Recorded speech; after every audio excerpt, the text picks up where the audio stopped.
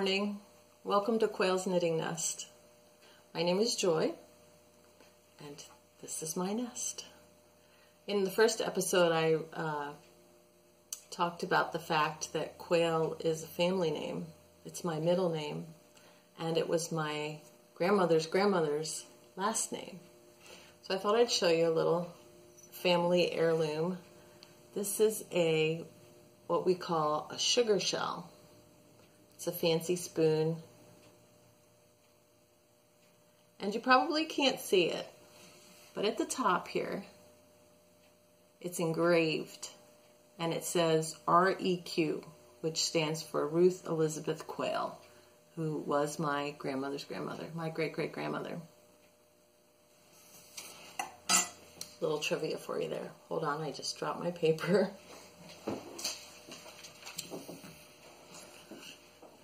Okay, so I'll start with what I'm wearing. This is a sweater called Greta by Elspeth Levold.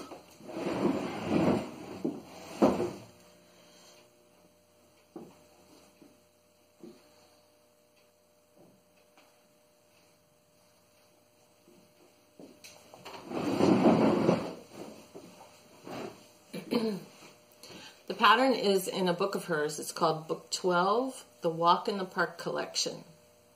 I don't have this book, and I saw this picture on, I think on Ravelry, and I really wanted to make it.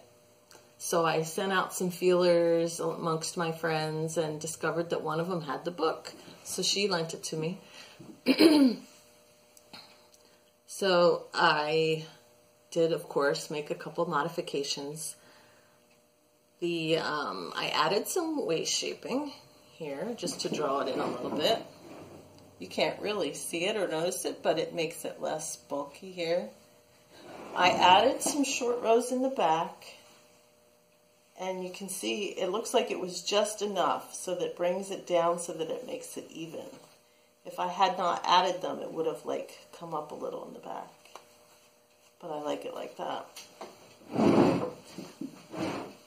I added the short rows at the bottom, and then I added a couple more up in the upper back too. I do have a little bit of it's not too noticeable right now, but I do have a little bit of a rounded back, so that takes care of that. Also, the neck was lower, and I was afraid that it would be too low for what I'm comfortable wearing, so I raised the neck a little bit. I love the way it turned out. It's accidentally perfect. The sleeves, the whole sweater was worked bottom up, including the sleeves, but after I did the bottom up and put the shoulders together, I decided I picked up the sleeves at the top and worked them down to the cuff. I did do them flat and ended up seaming them because like many knitters, my gauge in the round is different than my gauge flat, and I had done the front and the back flat, so I didn't want to mess with the gauge and kept the sleeves flat also. So it has seams and this nice little cable detail. I forgot to look up when I made it. I'm not sure how long ago. And the yarn is, I thought it was discontinued because I'd never heard of it before. It was yarn that I found in a thrift shop, actually. It's called Patternayan, 100% wool. But I just checked, and it looks like it's still available somewhere. When I first was working with it, it was a little bit splitty. And I had read that it was recommended for, rugs or other, non-clothing items. But I'm really happy with it, the way it turned out, and this sweater is one of my older sweaters, and it is not pilling at all. I've never seen a single pill on this sweater, and it looks brand new. I just love it. Okay, so in my last episode, I talked about this Lusekofte sweater that I had made. And a viewer asked me to explain a little bit more about the steeking and cutting the cuff. So I'll put a picture up here, I hope, to show you what the sleeves looked like. They were knitted each in a tube separately, and then near the top they were joined, and each sleeve was worked together in one giant round here for the colorwork portion at the top. And in the middle, where the join was the steek. And it was like maybe 7 stitches of checkerboard that went up. You'll see it in the picture. So those were stitches that were intentionally cast on to join the one sleeve to the other sleeve to knit it in the round. And then those steek stitches were where I cut it to separate the sleeves after they were done. And you don't see the checkerboard pattern in the sweater at all because they get folded to the back when you sew it all together. Let me turn this inside out and you can see what it looks like on the inside. Okay, so when I did my steek, I stabilized it with the bright red yarn, and you can see that here. And the steek stitches are pretty much obliterated because I stabilized them with the crochet steek, and then whatever was extra on the edge I just clipped off to get rid of the extra bulk, and then I did a whip stitch over top of the edge to hold it down. So that's what it looks like on the back after it's been cut and then sewed together with the body of the sweater. I stabilized it with the bright red yarn to help me see what I was doing, since this was my very first steek. And it just made it a little bit easier. And on the front side you don't see that at all, so it doesn't matter. Now for the cuffs, you'll see in the picture that I originally had a completely different cuff on here. And I was not happy with it for 2 reasons. One, it was too long, and number 2, it was a really bulky, wide cuff, and it bothered me to wear it. And I ended up not wearing the sweater at all. So I decided maybe if I redo the sleeves, I'll actually like the sweater and I'll wear it, which turned out to be the case. So here I'm going to insert, hopefully, a little video to show you how I cut the sweater, removed the old cuff, and then picked up the stitches to knit the new cuff top down.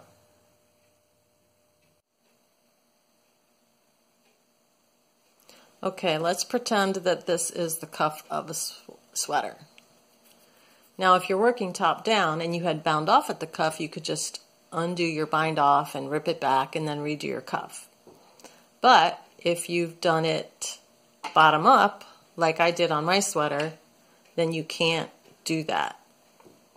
You can't take, like you could take out the cast on roll, but you wouldn't be able to rip it back through the ribbing. It just doesn't work. So what I did was I just cut one strand. Can you see that? Cut one strand, snip. Okay, now you have a hole. And then you just pick it out.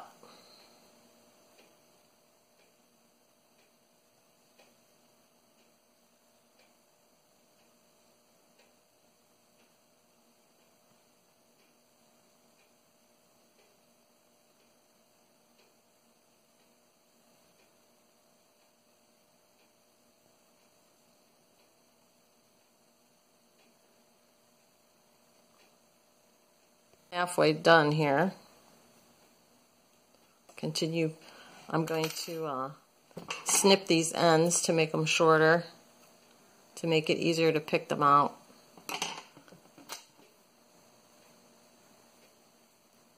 And then just keep going around the other side.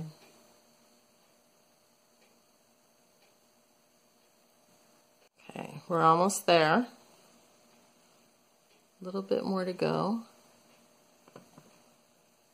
And then Now I have 2 pieces where I used to have 1. So I get rid of the piece I don't want anymore. And then you can see there are little loops freed up. So I just get my needles and I stick the loops on the needles. Okay, so I'll start here where the end is.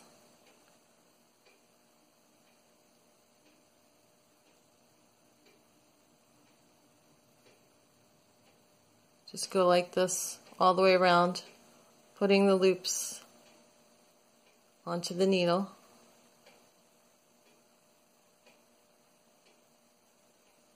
So now I have them all back on the needle, and there's likely to be some that are messed up or wrong. So before I start knitting, I'll just slip around and make sure they're all right, that they're on the needle correctly, that there's no splits. Let's see, here's one that's dropped down a row, so we'll fix that one.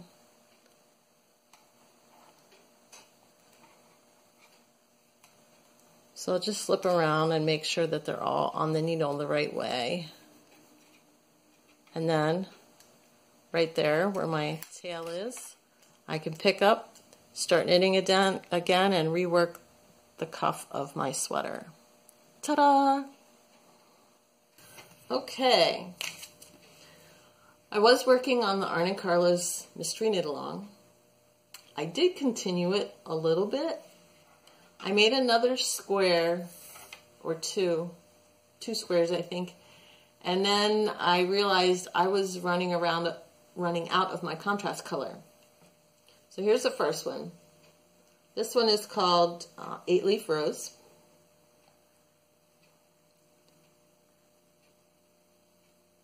I've been using, oh here, I'll show you the second one. This one is called Bird Song. It's 4 birds. So I've been alternating green and blue using white as the contrast color. But I'm running out of the white. And because all of my squares so far are this green and blue, I really don't want to start now with new squares with new colors. Originally they were saying use all different colors all the time, but I had all this green and blue to use, so I thought, oh, I'll just use the green and blue. But now I'm running out of the white. So I did, oh, there's one more that I did this week. Potentilla, or potentilla, not sure how to say it. It's probably another flower, I'm not familiar with it. I did 3 out of the 5 blocks this week, and I have enough for maybe 1 or 2. So I'm kind of waiting to see what the blocks are next week to decide which ones I'll use the last of my white yarn on. I wanted to talk a little bit about their edges. Now Arne, if you can see, it's kind of every other stitch is white on the edge. So what he does is when you knit across, the very last stitch you knit with both colors together to anchor your contrast color on the edge. And then you do the same thing on the back side.